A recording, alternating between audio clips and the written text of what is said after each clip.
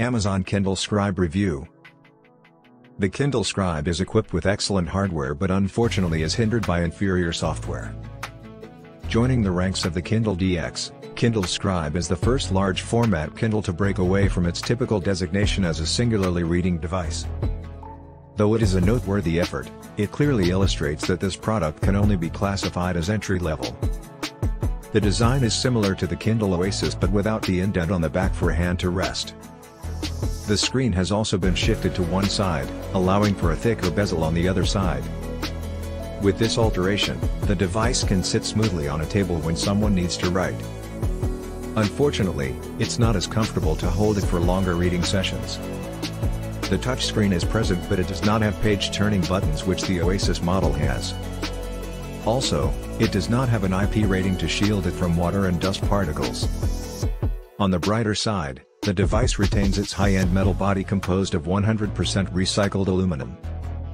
Topping off at 10.2 inches, it is larger than any other available Kindle and cannot be operated in one hand. The display itself has many classic Kindle characteristics. The anti-glare monochromatic e-ink technology makes reading easy and reduction-free. Text is ultra-sharp with a resolution of 300 ppi, and the 35 LED lights encircling the display supply illumination in dim conditions.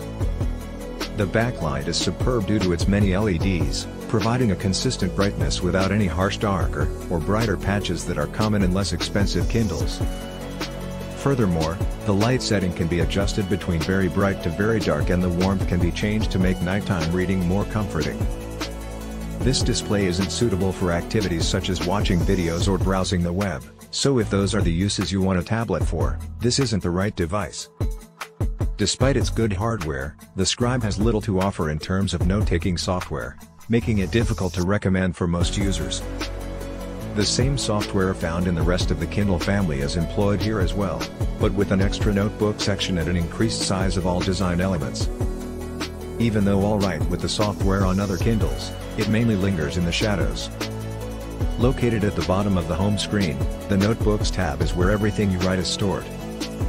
You can make new notebooks with a range of pages, options such as line, dotted, and more, or start out folders to store those notebooks in.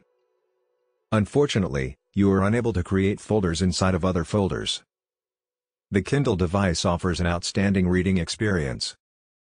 With its large screen, it can really bring books to life, especially cookbooks, comics, and reference books.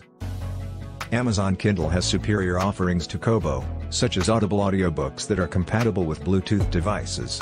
The remarkable tablet lacks these features. E-ink makes the Scribe's battery life persist for multiple weeks, instead of needing a charge daily or weekly. This is part of why it works so well for this type of device. Even with my frequent note-taking and reading activities and the brightness set to maximum level with Wi-Fi turned off unless needed, the battery was still at 48% after 2 weeks. The USB-C charging option replaces the wireless charging feature found on the Paperwhite Signature Edition.